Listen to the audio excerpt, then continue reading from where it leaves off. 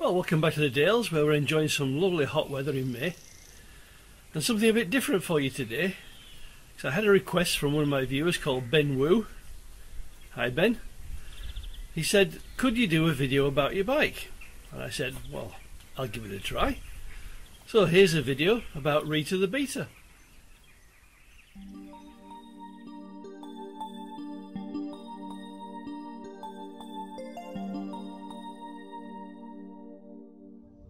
So this is Rita. She's a 20-year-old Beta Alp 200. But before we talk about her, let's have a bit of a history lesson.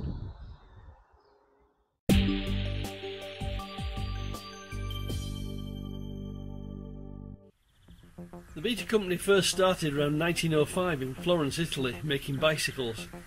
They didn't move into motorcycles until after World War II, when the country needed mobilising. Their first bikes were small capacity commuters and sports bikes for the local market. In the 1970s and 80s, Beta started specialising in enduro and gained some success on the international stage. In the 1990s, Beta began to have an impact on the trials scene and took 3 consecutive world titles with Dougie Lampkin, a fellow Yorkshireman. In the mid-1990s, Beta had the idea to create a hybrid bike that would be good on both road and at trials, and came up with the concept of the Alp. In its first incarnation, they used an existing 252-stroke motor and built a bike that was basically a trials bike with a thicker seat. It still had the tiny trials petrol tank and a peaky motor, so it wasn't hugely popular. Nowadays they're a bit of a rarity. Roll on 1999, and a tie-up with Suzuki gave Beta access to the 4-stroke engines from the DR range. First the 125 and 200 units, and then in 2003 the 350. The Alps have stuck to this simple formula of a carburetted 4-stroke Suzuki engine with Italian running gear ever since. The 350 was phased out in 2012, but the 200 is still available in dealers today. So that's the history. But what does a Beta Alp 200 offer to the trail rider?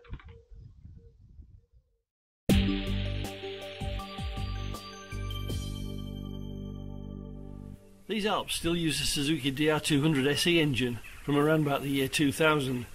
They're air-cooled and carbureted, and they're as simple and reliable as they get. With only 13 horsepower, it's not a thrilling engine. With gearing aimed at trail riding, it's not fast. Theoretical top speed is about 60. But you'd need to be mechanically unsympathetic to maintain that sort of speed. Off-road though, its gentle nature and easy torque make it an ideal candidate for green laning. Having an air-cooled single-cylinder engine makes these very easy to service at home, and anyone will tell you the DR200 is as tough as a blacksmith's hammer. That's why this one's still plonking along after 20 years of off-road abuse.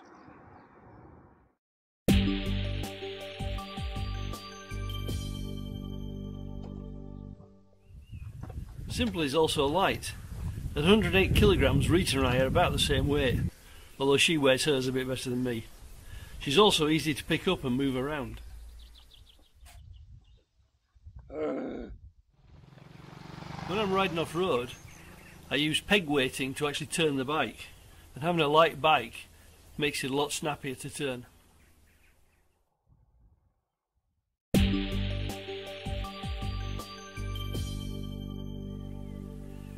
Lightness also brings rewards in fuel consumption. The 6-litre tank is good for about 100 miles of your typical off-road riding, whatever typical off-road riding might be.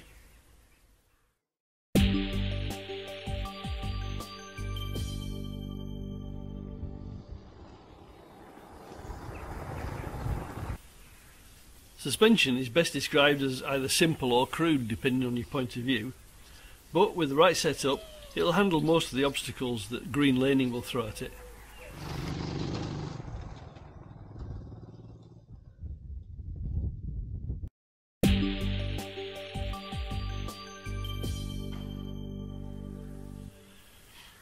Wheels come in the classic off-road sizes of 21-inch front and 18-inch rear. That means there's a wide range of off-road rubber available. As standard they come fitted with a trial style tyre, which is good on roads and rocky surfaces, but it's not too good in mud because they clog up easily. One other point to mention is that they come with rim locks, so that the tyre won't spin on the rim when you're using low pressures. The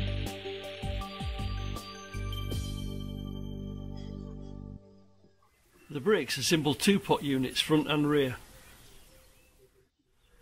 There's nothing as technical as ABS on an Alp, because on the road the brakes are so weak that they're unlikely to lock a wheel.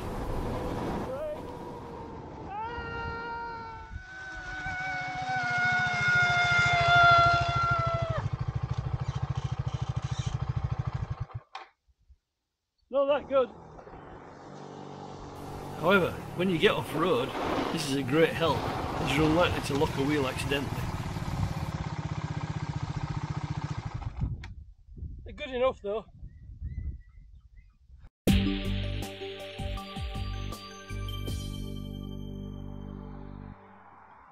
I've saved one of the Alp's best features for last, and that's the seat height.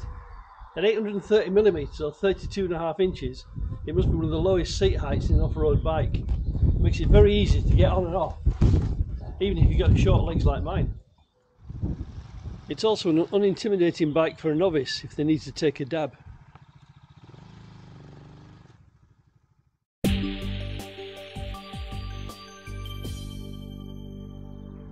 And lastly, here's some of the changes I've made to Rita to make her more trail friendly. I'm always searching through my pockets to find where I've put my map, so I came up with this little zip pocket. It's just a pencil case velcroed onto the inside of the screen, but it's waterproof and it keeps everything neat. Early Alps had a mechanical speedo, but when I got Rita that had been stripped off and lost. So now she has an electronic unit mounted on a custom made alloy bracket.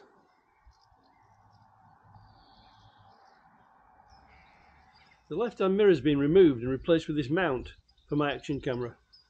This is how I shoot all my own bike footage. I'm using an Insta360 1RS with a 360-degree lens. When new, Rita came with a side stand on the right. I've now added an extra one on the left, so I've got options when parking on a hill. When they're new, Alps have got switches on the clutch and on the side stand to kill the engine if you try start it in gear. These are being removed so that they don't leave me stranded at the side of the trail with a faulty switch. I don't have pillion foot pegs, so I've used the redundant brackets to hang a Suzuki toolbox. It saves having loose tools rattling around underneath the seat.